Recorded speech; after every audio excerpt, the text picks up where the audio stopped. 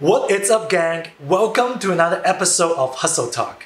I'm your host, Anson Wu. This is a very special episode because in this episode, I sat down with active angel investor Christopher Deutsch.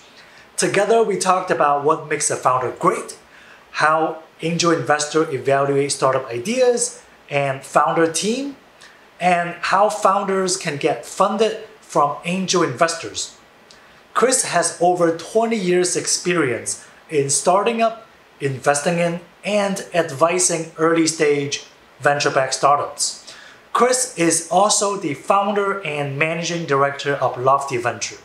His investment range from 5 to 6 figures to early stage, pre-seed, or C stage startups.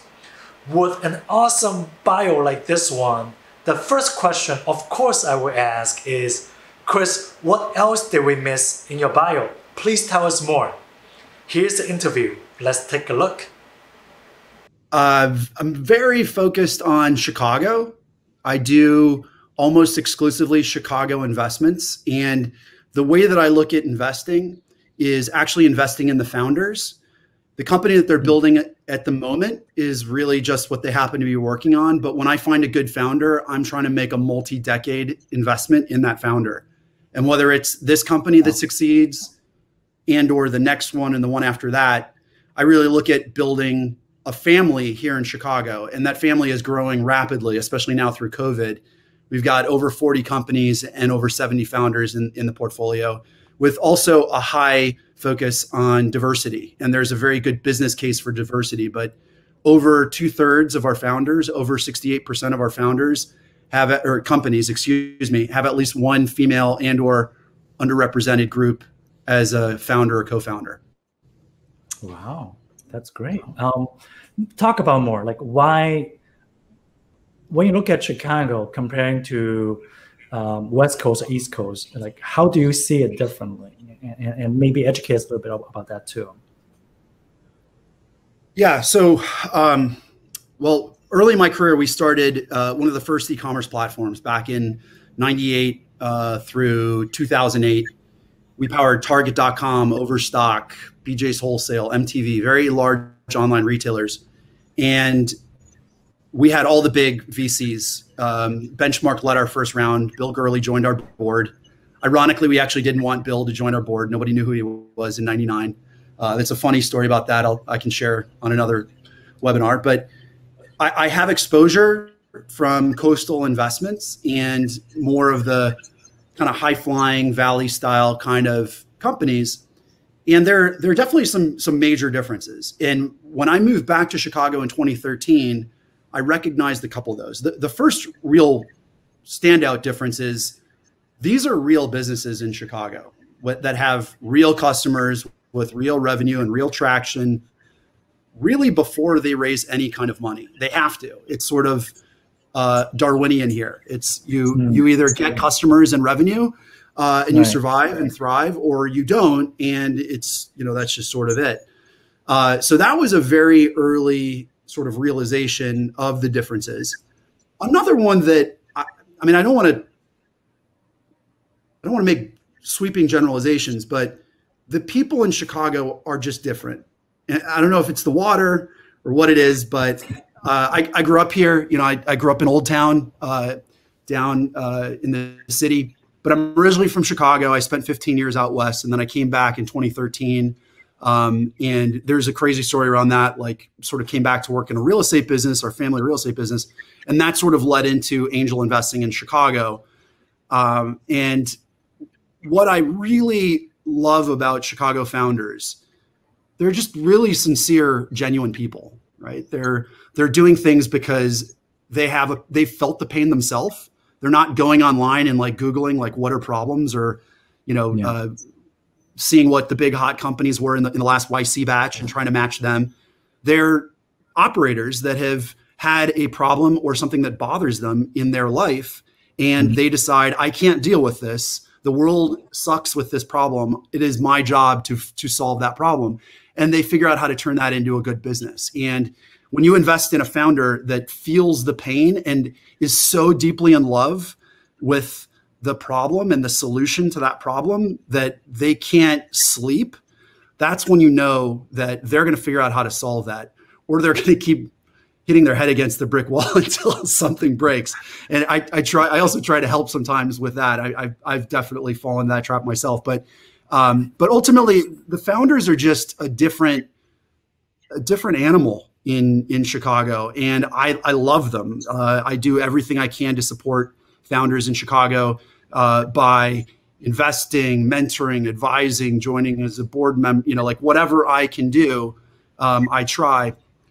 With limited bandwidth. Lofty Ventures is my angel investing platform, but today it's just me, and I'm just using my own money. So with limited resources and time and money, I had to pick a focus, and sort of luckily, my focus was Chicago because, as I said, I came back to Chicago to work in our family commercial real estate business.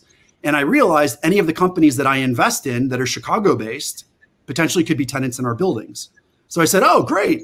I'll just invest in Chicago-based companies because either those founders could be in our buildings or they're friends. And then after we sold our real estate portfolio about 4 years ago, I said, well, why would I invest outside of Chicago? I have a great community here that I keep growing. When they're local, I can be really hands-on. I can get involved and get in the weeds. I can bring them together to do more activities with each other and learn from other people in the community that I bring together. So I'll physically bring the founders to my home with other people in the community that I'm friends with and help them build real relationships, real community. That's a huge part of it for me, is helping these founders connect with their peers, with their potential mentors, advisors, board directors. For an example, my first Chicago investment, I made my first angel investment in 1998. And I only did about a half dozen between 98 and 2013. But then I did my first Chicago investment in a company called Popular Pays, which is now, they went through YC many years ago, 5 years ago. And they completed their B round a year or two ago. They're doing very well.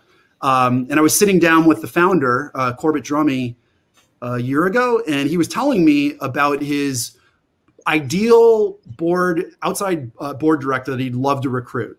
And he basically described a very good friend of mine, Amanda Lannert, without saying her name. And I said, have you ever heard of Amanda Lannert from Jellyvision? He said, oh my God, she'd be my first choice. I hope I'm not violating any trust if those guys are watching. And I said, well, why don't I make an introduction? I like both you guys. I think maybe there could be a fit there. And about 6 months later, she joined the board. So, that's hopefully what we're able to do here in Chicago, is really help make the right connections. And I don't mean connections in a transactional way, but connections in terms of that turn into relationships that become the roots of a really strong community. And I look at Lofty Ventures, our founders, as a small community inside of the broader Chicago community. And I think we can all together really help all boats rise. Yeah. And I think you hit a good point where you feel like Chicago founders are problem solver, right? Like we're very personal when it comes to the startup too. Not to say others are not. I do sense the same feeling too, working in Chicago. I think that kind of resonates. And kind of going along the same route. When did you start feeling entrepreneurial? Like you went to school in Evanston, right? Like how, what's it like hanging out with you back in high school? Like, were you tinkering stuff? Were you have a side hustle then? So I do have a story. Actually, I can give you two quick stories. I'll try to make them as quick as I can. But first, I do want to give a shout out to Amanda. I saw it out of the corner of my eye. She did text something. I usually am watching. I was watching her earlier today. I never miss. And this, for anybody that's on right now, if you ever see an opportunity to watch Amanda Lannert speak, take it.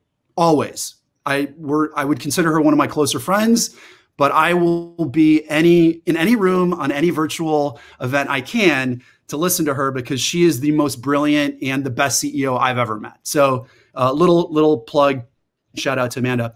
Okay, so my first entrepreneurial experience is actually really, really important fundamentally for me. My dad sat me down. So we live in Old Town. So anybody knows Chicago, real OG Chicago people will know this thing called the Old Town Art Fair. So we grew up in Old Town. My dad came to me when I was 9 years old and said, Chris, you're going to do a lemonade stand this year. And I had done lemonade stands before. And I said, okay. And he said, no, you're going to do it in front of the house during the Old Town Art Fair. And just for reference, for people that don't know, the Old Town Art Fair is the oldest juried art fair in the country. And it basically started, like the entrance to it is basically out right in front of our home that I grew up in front of.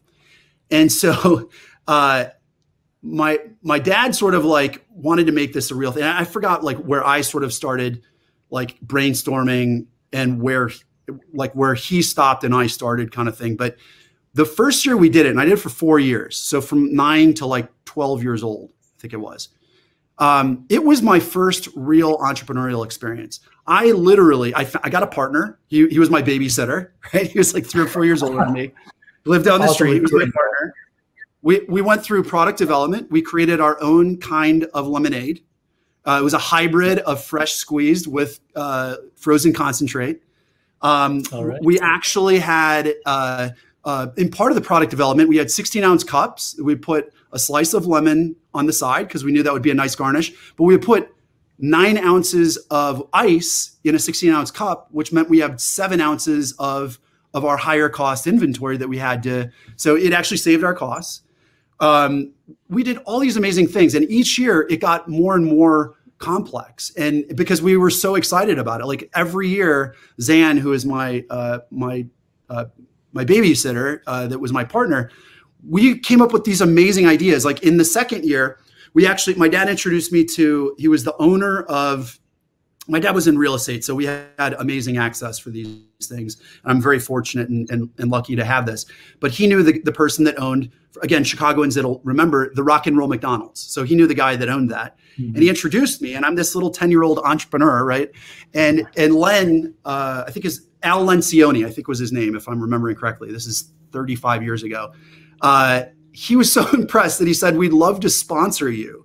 So he gave us straws, McDonald's straws, napkins, bags of ice. And he had the Ronald McDonald, like, you know, the guy, right? Drive up to our house in the Corvette that they had and deliver all this stuff. So it was like a marketing stunt / part. Anyway, like all this stuff, these 4 years were so formative and fundamental for me.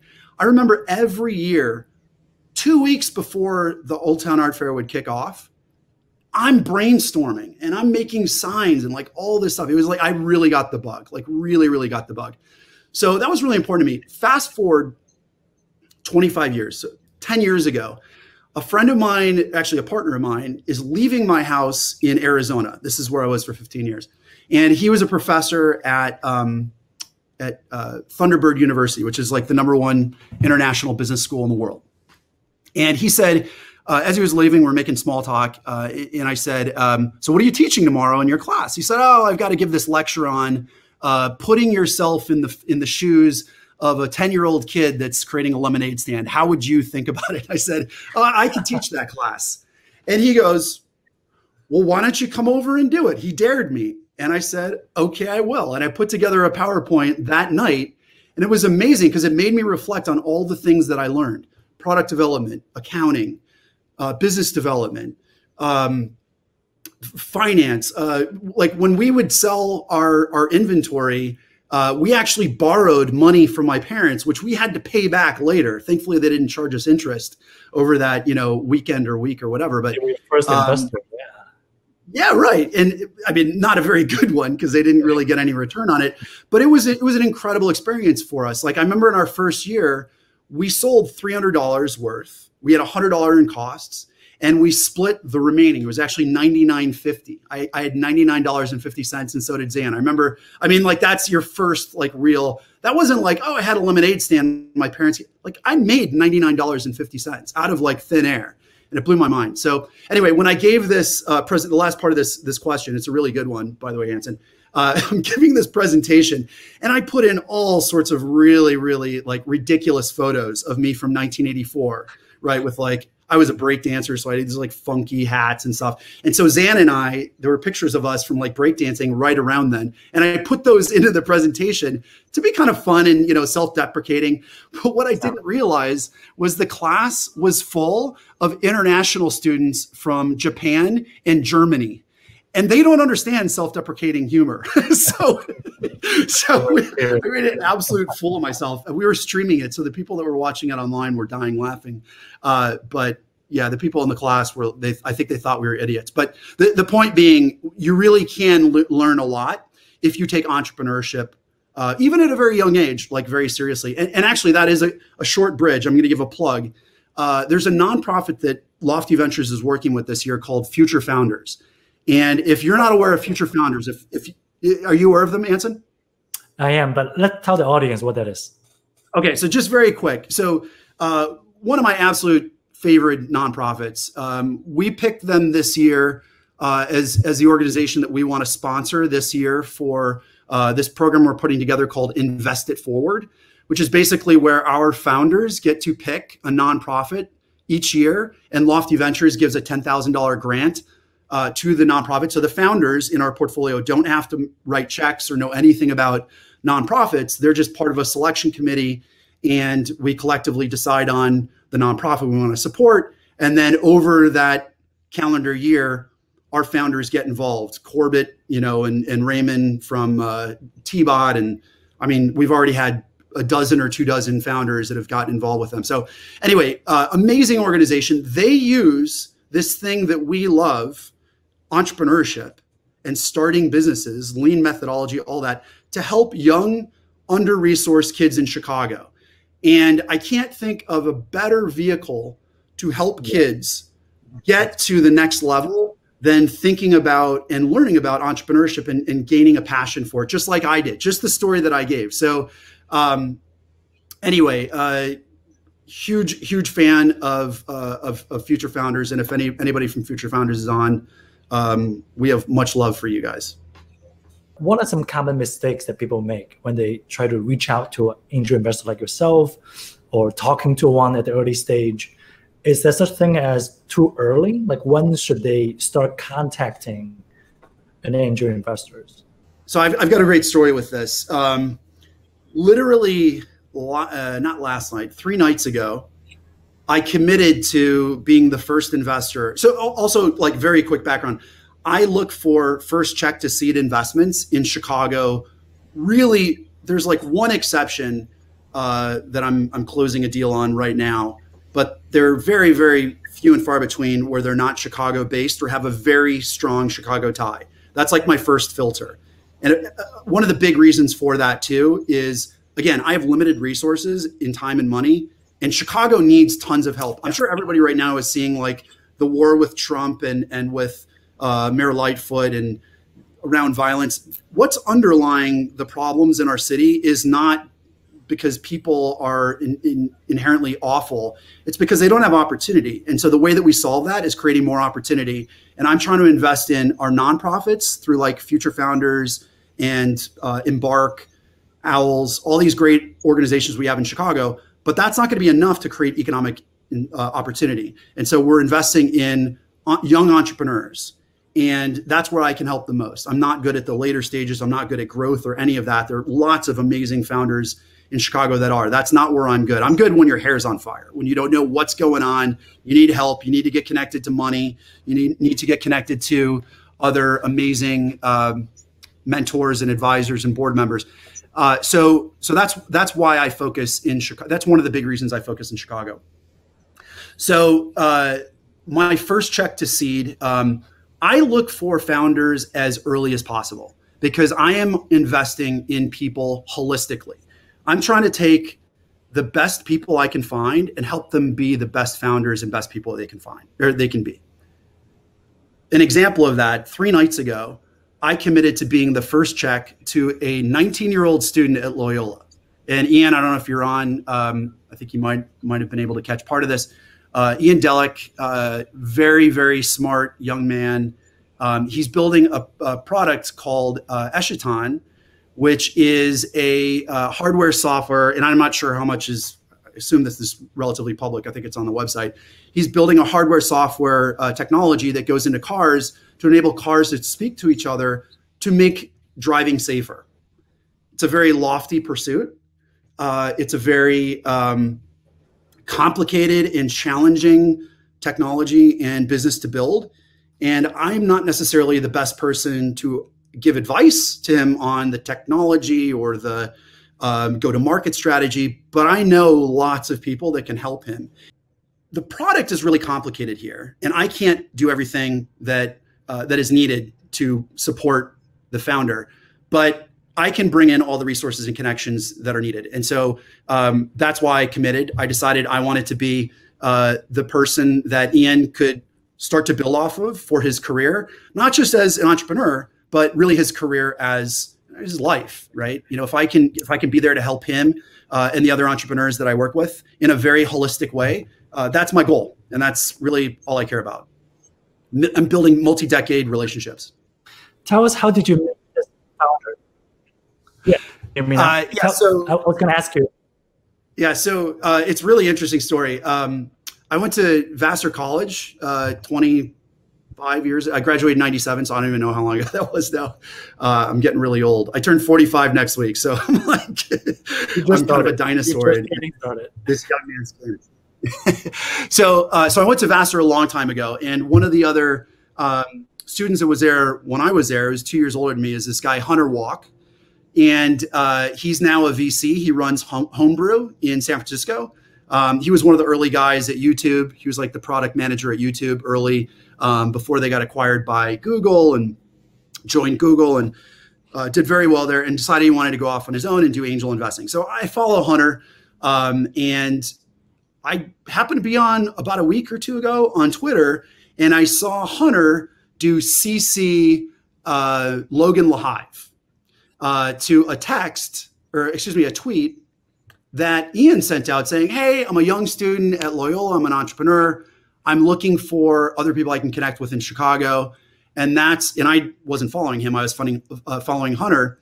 And because of that, like 10 characters or 15 characters that Hunter sent out, it got my attention. I looked in the thread. I sent a message out to Ian.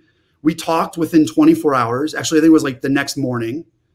I fell in love. I said, this guy is exactly the kind of founder that I'm looking for. And within a week, I'd had him speak with 3 of our founders, and that are far more intelligent and technical than I am, just to vet and see, is this something that seems feasible? What do you think of Ian? He sounds great to me.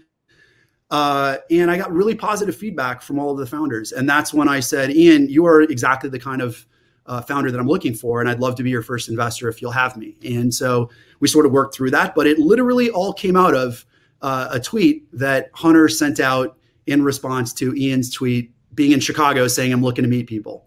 So it is kind of an amazing thing. And if you go on Twitter today, about 2 hours ago, maybe not even, Ian actually tweeted out how incredibly, I don't want to speak for Ian, you can read the tweets, but he's basically reflecting on how cool it is to be 19 and get your first check from an investor. And it's a pretty cool. It's amazing. I'm vicariously living through him. Yeah.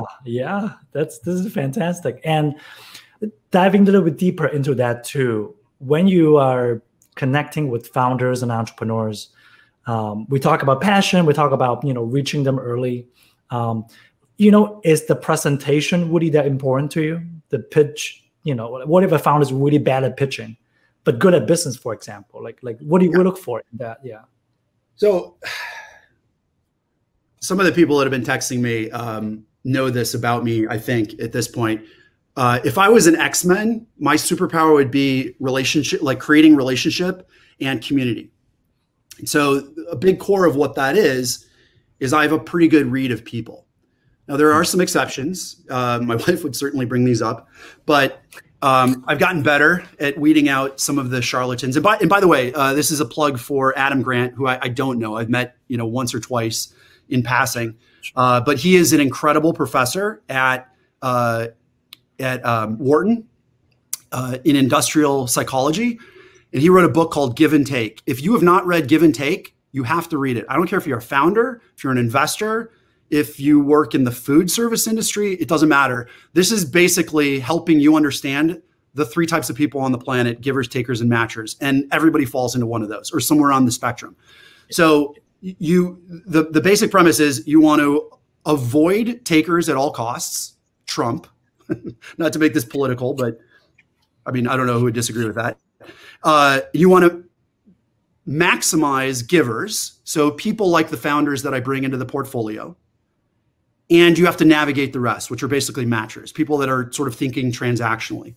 And so my first filter, after you get past the like, you know, do we match in business type and are you in Chicago and all that? Yeah. My first filter is this person a giver? Are they a good person? And what motivates them? Are they able to articulate? You don't have to be a good presenter. There's a big difference between being a good speaker, a good presenter, and being able to effectively communicate the problem that you're trying to solve. Because that's kind of a different thing, right? Like being a good presenter is being able to go through slides. I think I suck at presentations. I'm not very good at it. If you want to ask me questions that I know the answers to, I'm pretty good at that, right? And I think that's true of a lot of founders. So I'm probably more of a founder in that way than a really polished executive or operator that I have incredible respect for and need desperately. And every good sort of like, you know, crazy harebrained founder similar to me needs. But it's not about having a slick presentation. In fact, if it's too slick, it worries me, right? Like, are they a salesman? You know, like what am I missing? I want to see the mistakes. I want to see the cracks in the veneer. I want to know like who they are as real people. So my diligence when I'm looking at a deal is 90% the founder. I will spend as much time as I can with the founder. I'll give you another example. I just committed to investing in a Chicago. Actually, I'm in 2 Techstars companies from this cohort in Chicago. And one of them is Taduli. And shout out to those guys if they're on right now. But Sergio is an incredible founder. Like the absolute prototypical of what I look for. He's an immigrant from Chile. He is brilliant beyond brilliant. And our first interaction, I will take any introduction from any of my friends that are investors or founders or whatever. If they say, Chris, you should talk to this guy. I'm like, I'm really busy right now. Just trust me, you should take it. Absolutely, I'll find time. And I was earmarking 30 minutes for this Zoom. 30 minutes turned into 3 hours. And I was blown away. And I said, oh, God, Sergio, I got to tell you, I really like what you're doing here. I was very concerned about the market and stuff, but the way you're approaching it is really novel. You've thought through this incredibly well. But unfortunately, you're in Detroit, you know, and I know like you guys were coming in from Detroit for Techstars. And he goes, no, Chris, I'm moving to Chicago in 2 weeks. And I said, oh, no. I guess I got to add these guys now to my list. So I've got like a crazy list now. It's like 15 or 20 companies I've done since COVID started. It's crazy. And so I added them to the list. And he said, why don't we take a next step? When I get to Chicago in 2 weeks after I move, let's meet in person, you know, physically distanced for COVID, and we can get to know each other a little bit. And we spent 4 hours in person. He came over to my neighborhood and we sat, you know, there was nobody else around, so it was COVID safe. But I learned not just about him and his story. The story started with his grandmother and how his grandmother influenced his parents and how they influenced him, how he got to the US, and how all of that has influenced where he is today and why he cares about building the product that he's building, because he felt the pain himself in a very similar way to my lemonade stand story. And I was absolutely in love. I mean, like I looked, if not all investors are the same, and there's a huge difference between angels and VCs. Angels are investing their own money. VCs are investing other people's money. Right. I can fall in love with a founder and I can make investments that VCs would think are crazy, even if I know that they're brilliant, right? I don't want to say like the investment is brilliant, but the founder is brilliant. And I actually don't care if this is the business that Sergio builds that turns into the 100 million or $1 billion exit. It's in him, right? It's either this one or the one after, or both, or the one after that.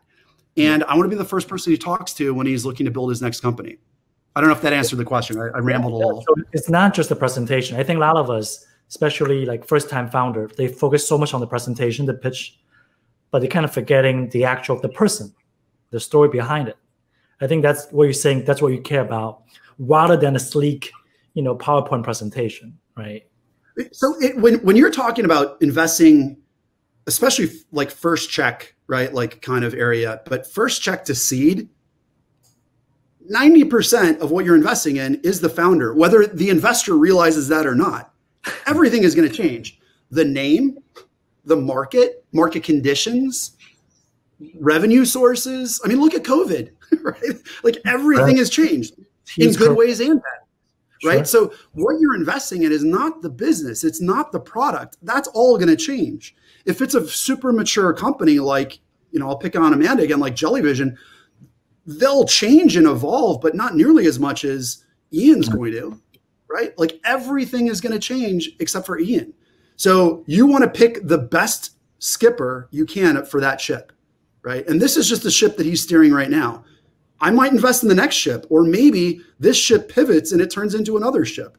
I don't really care. I'm just there to help Ian be the best he can in business and just personally. And again, like I keep saying this, but holistically, if we take care of our founders as investors, holistically, making sure that they're happy and well-balanced and fed and they sleep. I'm sure I have founders that are right now that laugh. They're laughing, but I have literally asked many of my founders, are you sleeping? Are you spending time with your fiance? If Raymond's watching, he's laughing. Are you getting enough exercise? These are important things. If you burn out selfishly as an investor, you're no good to me, right? Like if it's just to be selfish, but obviously it's a lot more than that, right? Like I could be doing a lot of things. I do this because I love it. And I can't do the things that these founders can do, but I can help them do what they want to do and maybe a little bit better. So that's why I do it. It does seem like you're building a very nice ecosystem here in Chicago where you can really give a lot of resource to the founder. Do you have a preference, or does it matter for founder, solo founder versus co-founder in your evaluation? What do you have some company that with multiple founders, right? Some with solo founders. Like, can you talk about that a little bit? Yeah, it's a great question. So Chicago is a unique place again. I'll give another example. Another Techstars company I just invested in. There was a solo founder in this company. It's called Havoc Shield, and they create security, like kind of going to be, I think, amazing in work from home world. They create security for small businesses, individuals, et cetera. And it was a solo founder going through Techstars. His name's Brian. The thing that was really interesting about this solo founder is that he's a solo tech founder.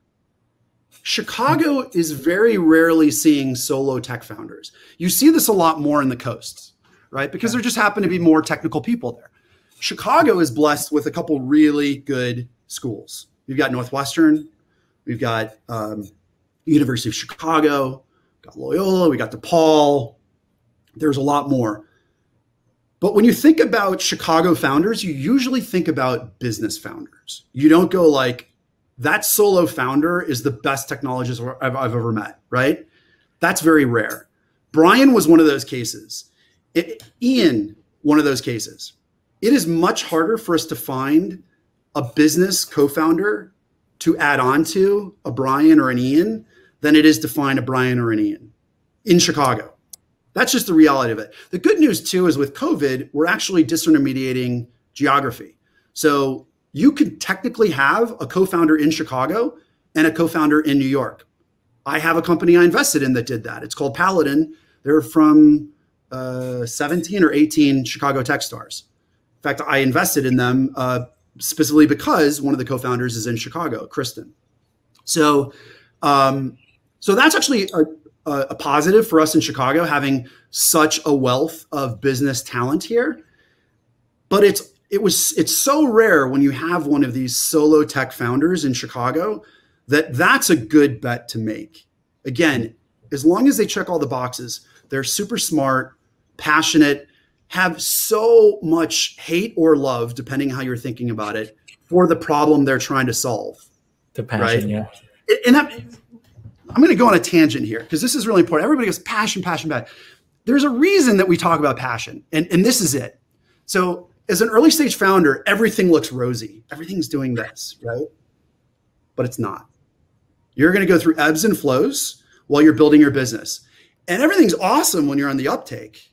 But when you're going down and you've just lost all of your clients because of COVID and you don't know what's happening, we have to lay off the 3 employees we have. How do we get back up here? This trough is where passion carries you through. And not only is it just like an important thing to have in your life, but as an investor, if I don't see passion, not just passion in the founder, but passion for the problem they're trying to solve, and it's personal, right? Like it hurts them. Yeah. Then what's going to get them through that downturn? So that's going to happen a lot. And so that passion is really important. I'm sorry, that's such an important tangent. I lost I'm ADHD. Excuse me. What was the question I was trying to answer that I had? Do you actually prefer solo founder versus co-founders, or does it matter to you?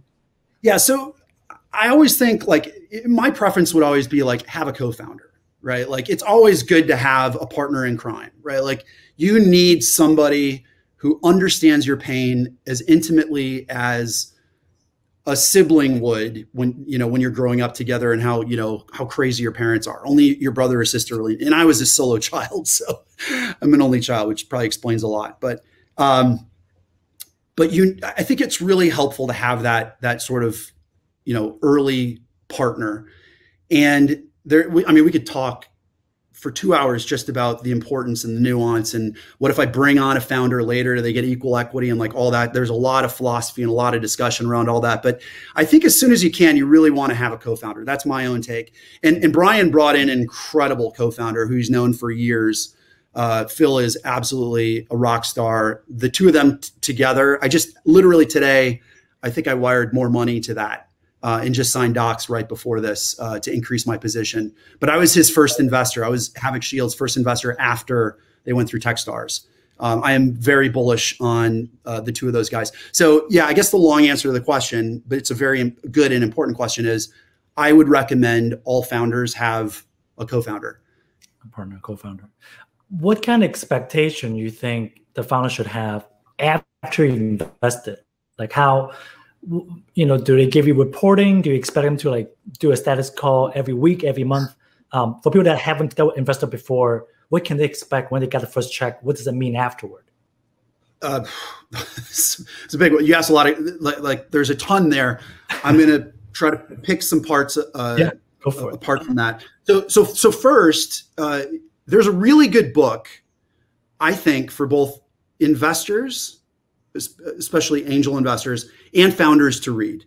It's called, I think it's just Angel by Jason Calacanis. And if you don't know who Jason is, he's just at Jason on Twitter.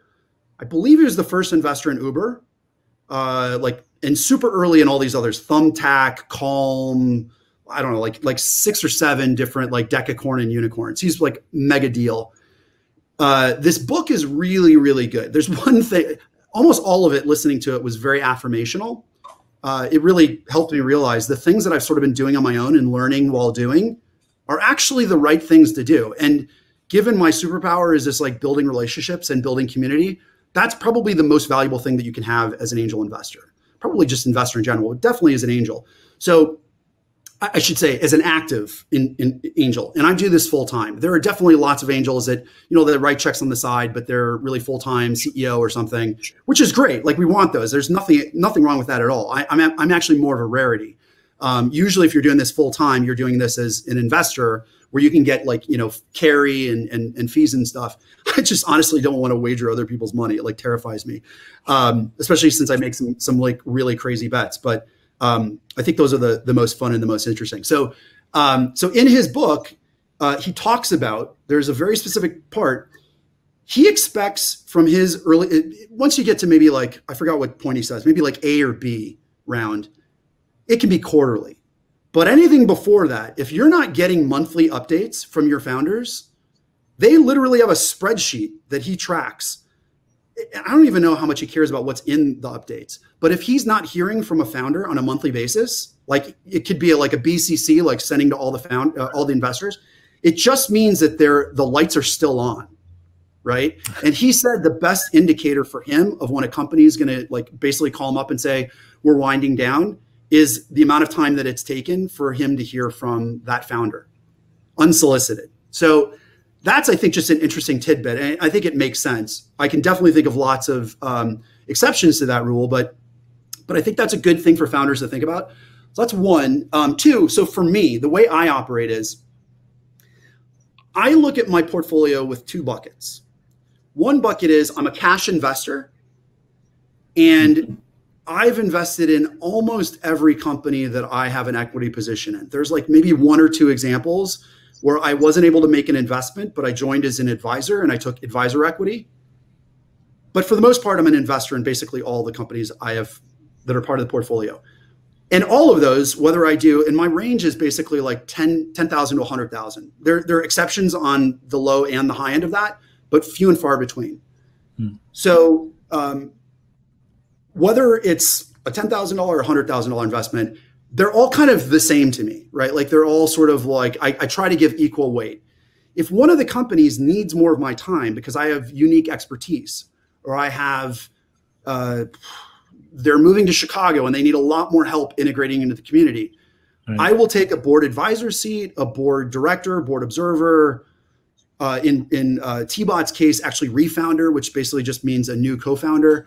And I earn additional equity on top of my investment.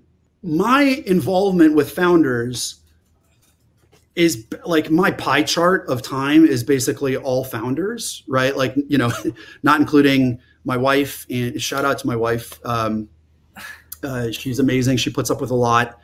I don't know if she'll hate this or not, but we just found out this week we're having a boy. So I got to give her props for putting up with all my stuff, but you might have just saw she left mine. Anyway, and we're excited about that. It's our first baby. That's another startup. Yeah. So my pie chart of time, professional time, is all founders. And then it's just a question of like, how much of that do I allocate to each one? And like refounders, like it's like half or more of my time, right? So that's a lot. And then the rest is sort of like the rest of the portfolio. And then some of those take pieces as well, because I'll earn like a half a point or a point or more in some of those startups, depending on how early they are, how much time they need, et cetera. And I really don't try to make that like, I think there's a lot of stigma around investors taking additional equity if they're an investor. And I actually push back on that 100%. And the reason is I'm not doing that because I'm like trying to improve the terms or something. I'm just saying I've got limited bandwidth and time. I'm trying to be fair to the portfolio founders. If they need more of the time than I have to give, I have to give an argument to the other founders. Why are you? It's like your kids. If you have like 10 kids, you can't put all of your time in one of the kids has to pay you more. Right. If they want me to take them to more basketball games or whatever. So, anyway, that's sort of a joke, but it's also kind of true. That makes sense. You talked about on the advisory board, right? And do you take advisory board without investing cash money? If so, like what kind of equity do you take? Usually, how does that work? Because we got a lot of questions of founder want to build advisory board, and they might not looking for cash, but looking for advisors. I never take cash from companies. The startups that I invest in, like the absolute last thing they need, I don't want them paying consultants or advisors or anybody, right? Like they're cash strapped, right? And I'm giving them, I'm not giving them enough money for them to live off of. We need to bring in other investors. And if we have to bring in other investors, and I'm telling those investors, hey, by the way, which are in most cases my friends, or at least people that I know well enough to make introductions for, oh, by the way, this company that you're putting in money is paying me $50,000 a year or something to be an advisor. That's insane. I would be angry about that. But I will disclose and say I'm an advisor as well, or I'm on, actually I'm on the board of directors as an observer. I'm a board observer of a company I've got a board meeting for tomorrow. I started as an advisor and they asked me to join as an observer because they want me in those conversations. So I would never, it would be a flag for me if I saw an advisor taking cash out of a startup, right? That's the life. It's common for the advisor to take a small equity of the startup. Yes. And so the second half of that question is every startup that I look at a deck on, right? They'll inevitably have like, here are our team, and it's like them, a co-founder, like, one or two technical people. Here are our advisors. My first question is, are these advisors compensated? And if they go, yes, I go, great. I assume you're giving them like half a point kind of thing. That's pretty standard for early stage. Excuse me, depending on the the amount of time and energy, what their ask is, et cetera. And if they say no, then I said, well, why? Because you're asking them to give this time and energy, one, but two, and more importantly, they're going to lose interest, right? They're like, the reality of the situation is the best people that you want to have be your advisors are super, super busy. And they have to prioritize their time, just like I said with my internal portfolio. So if you want me to be an advisor of your company, but you don't want to compensate me to do that, that's actually called a mentor. So I actually do have a verbal delineation between those. And I'm happy to mentor, but mentoring is much, you're not going to put me on your deck if I'm a mentor, right? And that means you've got limited access because I've got limited time. So if you really want to have the ability to sort of advertise Chris is associating with this company, and I won't just be an advisor of anybody. I've got to really believe in that founder, and I have to think there's a real business there, because putting my brand, my name associated with whatever that thing is a signal, and that's true of anybody. So that might have been more than you were asking for, but I think that's a really important question, and there is a lot of debate on this too, and there aren't really standards amongst investors and advisors and all that. Like, I'd like that to be a standardized nomenclature around advisor signifies you're getting compensation, hopefully non-cash compensation, because then also everybody's incentives are aligned. It makes me want to make the company more successful, because then we all get the payout at the end, right? Absolutely. Not during the beginning, taking cash out. That's crazy. So how do you evaluate such an early stage, right? So science, but it's art, right? Evaluating a company, like how people check your rating. Is it how much they're asking? Is it a market? Like what's it like so early stage too for you? Yeah, it's so much more art than science at this stage. It is like, I couldn't do this if I didn't have this superpower. I mean that. Like there's so much pattern recognition. It's like, I'll give the example with like a house. My wife and I 6 years ago were looking for a house, and thankfully we didn't love the first house that we saw. Actually, like a couple in, we ended up, I think we lost like 4 houses. We put like, I go on tangents all the time. There were like 3 or 4 that we were in love with and like got stolen from us. But the one that we ended up with that we really loved the most, we saw that after like 60 homes, right? And we really knew this checks every box we're looking for. So as an investor, if there are any like early stage investors or thinking about being an investor, or just a founder trying to get in the minds of investors, it's really important for investors to see tons and tons and tons of opportunities before they start jumping in.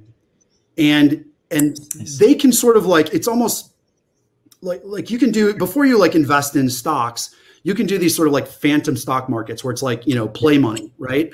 And you can do that for like a year or two and like see which ones you invested in, which ones you decided to pass on, and go back and do a post-mortem, like which ones did well, which ones didn't. I actually was just going through my folders the other day of potential investments, and I make a folder for potential investments. I put the old whatever documents I get, one pagers or decks or whatever. But I was going through and like sort of organizing stuff. And I said, wow, that one failed. That one failed. That one failed. That one failed. That one failed. Damn it. I missed that one. Why did I miss that one? And I go back into like email and I figured I actually found one of them where I replied a month late and the round passed. I'm actually getting in that company right now. I won't say which one it is because they're raising a round, but it's actually kind of a funny story. I would have gotten in a much lower valuation. But that's a good lesson to learn. So I think the biggest thing is like pattern recognition, know what your strengths are, play to those. And on the founder side, you don't want bad investors. Let me explain what I mean by that. A bad investor is going to run you on wild goose chases. A bad investor is going to get pissed at you when you wind down the company. A bad investor is going to nag you for details and information that is absolutely immaterial to your success and my opportunity to make money off your success. So it is really important that you get good vetting from the investors that you take money from. And that also includes like the friends and family stuff, right? You got to be really clear with the people. Yeah, because you're taking people's money, right? It's not their fault. You need to be you need to be the adult in the room. I don't care if you're a 19-year-old founder taking money from your uncle. You have to be the adult in the room. You know better. So make sure you are really qualifying those people that are giving you money and they're coming with good references. I always tell every founder, and actually it's probably an exception now because I've been doing deals so fast recently that this may slip through the cracks. If it does, I apologize to any of my founders, but I will always give the option to my founders and really encourage them to talk to existing founders that I've invested in. Ask them, what are my strengths and weaknesses? How have I helped them? How have I not helped them? Where do they wish Chris could add value that I haven't? Just so you know, I want it to be mutually beneficial. If I can't add, so I tell all my founders, if I don't punch above my weight, meaning if the check that I give you is the most value that you get from me, then I have failed as an investor. That is my ethos. I live and die by that. If the most value that you got from me was that $20,000 or $50,000 or $100,000 check, then like you can get that from anybody. Well, money's commoditized. Yeah. From the founder side, I think the question that we get asked a lot is, we just started this company, a prototype. Like, how do I know how much I ask, right, for the angel investors? Like, have you seen different models when they evaluate from the founder side? Something ridiculous evaluation perhaps, or somebody like under asking. What do you see more early stage Chicago? At least 50% of the time, that's a conversation that I have with them, right? Mm-hmm. Like if they're looking for their first check, especially if they're a first time founder, they don't know this stuff. And so I put my mentor hat on more than my investor hat in a lot of cases. There are situations where I'll say, look, I'm not an investor because you're not from Chicago, which I try to filter those out so we're not wasting each other's time. Or, for whatever reason, I would say biotech or like medtech, but I just closed on an investment. Another shout out to a portfolio company, Dimension Inks, amazing. They're printing bone. It's like, it'll blow you. The founder or the CEO of it is the woman who ran and started UI Labs. She's an absolute rock star. I'm investing in her. I think that the IP in the company is great, but I'm investing in her. Oh, right. So I was going to say, like, sometimes there are carve outs, like I won't invest in medtech. There is an exception to that now. But if I say, there's an exception, but I want to help you, right? Like, here's some mentoring. I think your round size is too small. I think you need to ask more. I think you should, instead of asking for $1 million, I think you need to go for like a quick 250 round that you could close sooner, raise that at a cheaper valuation. That'll get people interested like me that want to jump in and understand the risk of a 1 or 2 cap note or safe versus investing at a 5 cap. And you got no product or anything now, like you're getting too far ahead of yourself. You're going to get over your skis. You're not going to raise your round, and then everybody's in trouble. So yeah, it's really like, and a lot of that conversation is important in my evaluation. Everything is the conversation. I'm evaluating everything. How do they think? How coachable are they? Do they just listen to what I say and fall over dead? That's not good either. Like, watch Shark Tank. If you see the founders that walk in the room and say, we want an investment because we want you to tell us what to do, they'll say bye next, because they don't have time to tell you what to do. They want your founders to be autonomous, but you need to be coachable.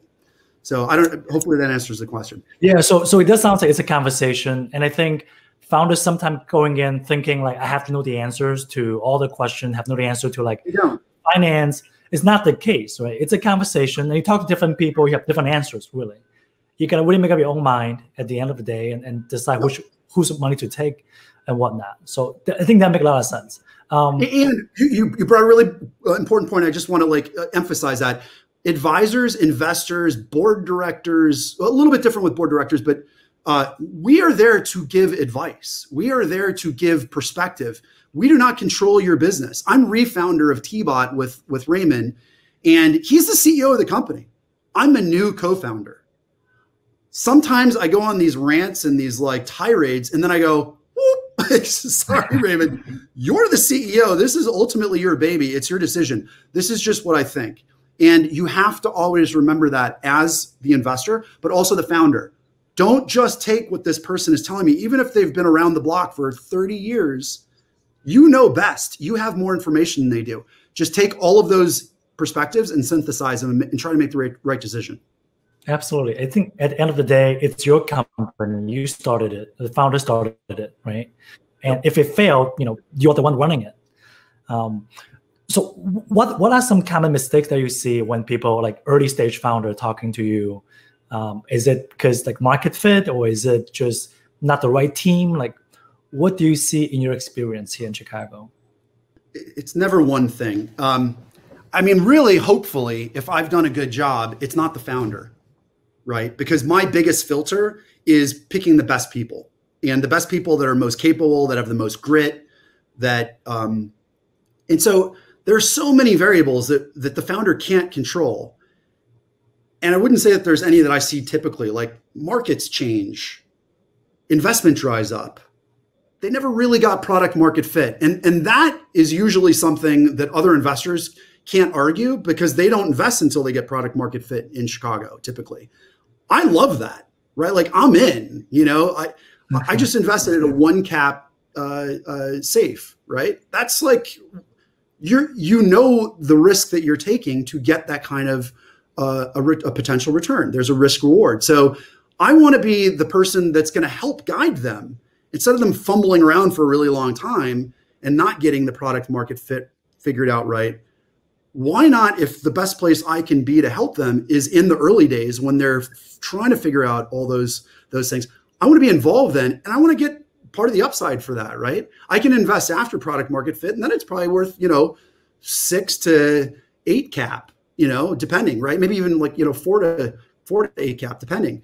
And so the fun part for me is sort of getting in the trenches and get your hands dirty and really trying to work with the founder to solve those problems. But you've got to have your big boy pants on as an investor.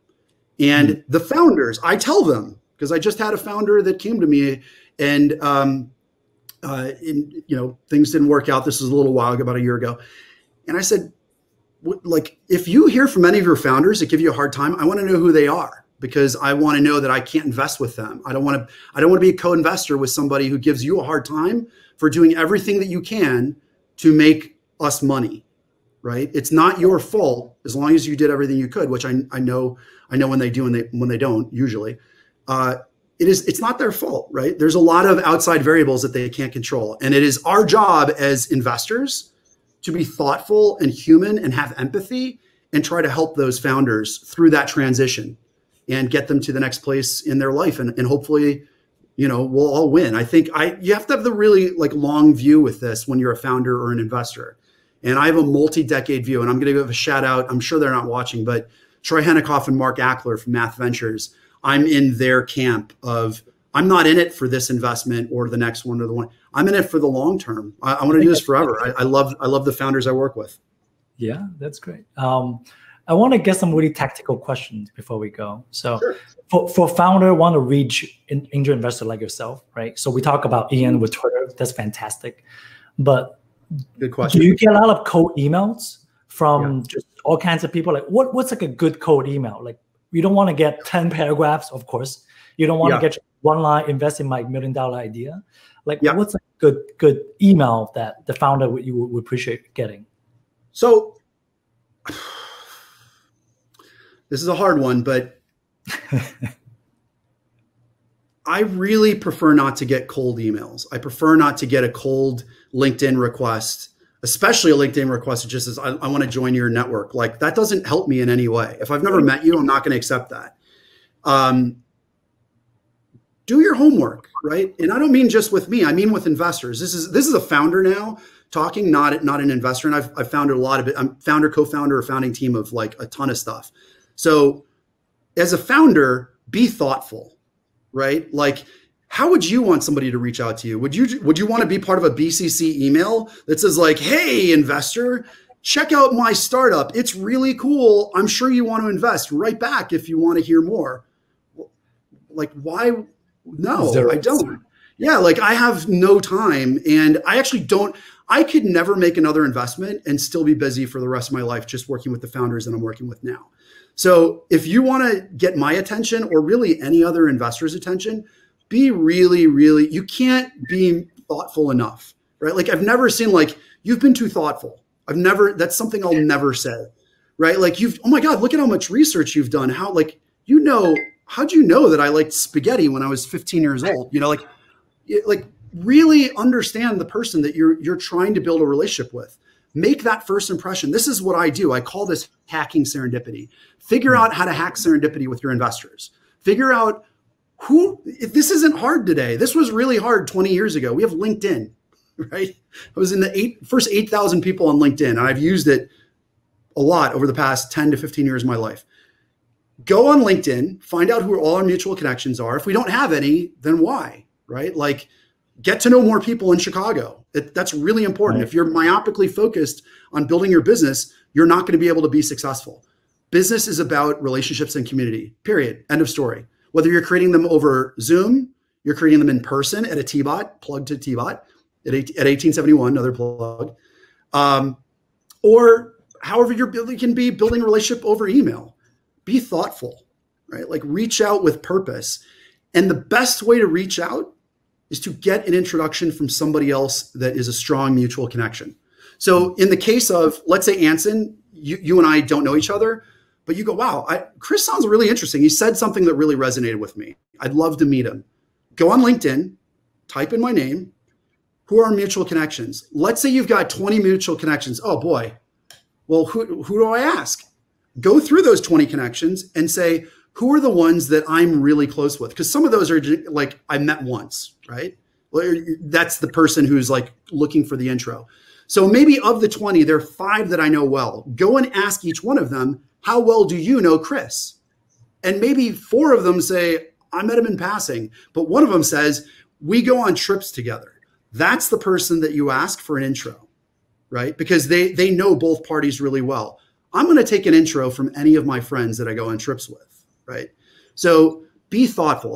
This is a long answer, and I don't mean we're over time, but it is probably the most important question that you've asked today, because founders aren't going to succeed unless they figure out how to build strong relationships, especially with investors. And this isn't something that just is like, this is what you should do with investors. It's with anybody. This is like a life lesson. How do you reach out to somebody that you want to get to know? And this is my suggestion. Do it through a trusted relationship if you can. And if you can't, do whatever you can to try to build to your community and I hate the term network because it's so transactional, but really try to build strong relationships. And the more relationships you have and the more diverse they have, that's how many people you have on LinkedIn. And that's going to increase the number of second-degree connections you have, right? So there's a little bit of the method to the madness. Even if you don't think that there's an interest in taking this introduction, always accept it, because if it could end up being somebody you're really close friends with, but you never do a deal with. Absolutely. And that leads to other stuff.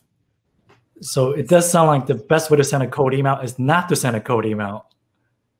And if you're going to be extremely thoughtful, like do so much research. This is why I'm reaching out to you. Like, don't email Mark Cuban and say, I saw you on Shark Tank.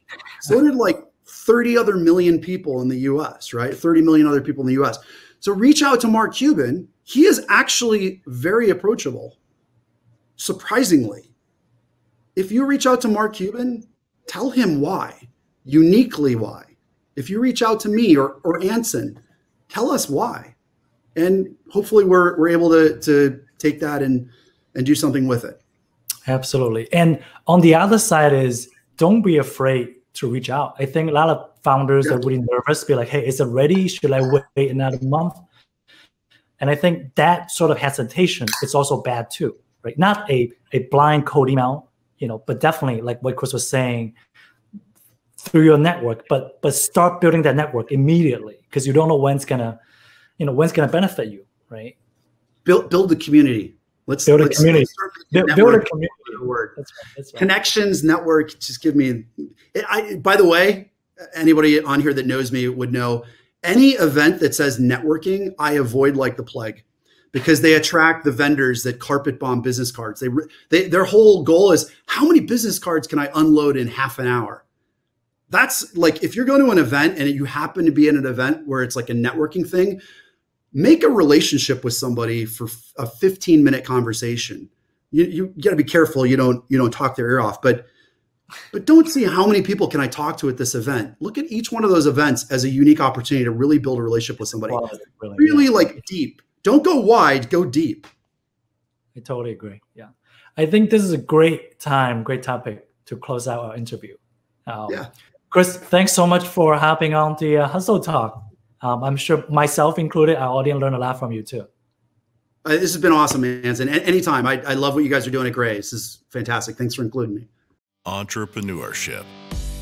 Somehow, we've come to believe it is reserved for a chosen few, for the well-educated, for the prodigies, and the rest of us can only stand by in admiration.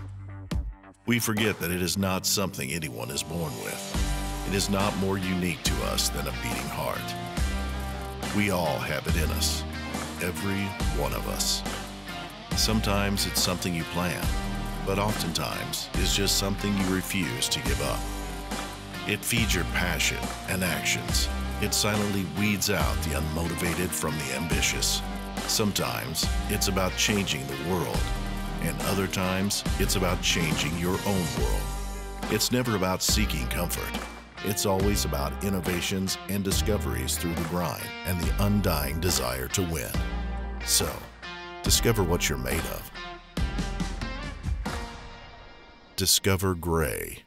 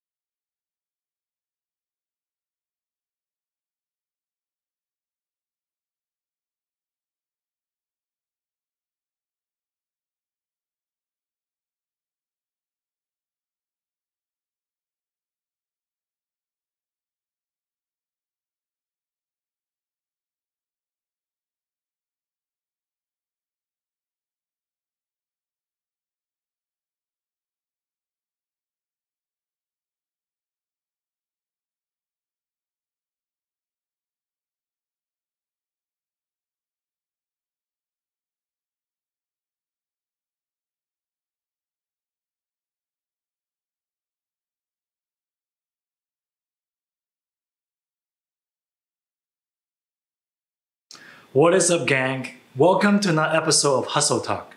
Today's a very special episode. I sat down with active angel investor Christopher Deutsch. We talked about what makes a founder great, what makes a startup successful and get funded.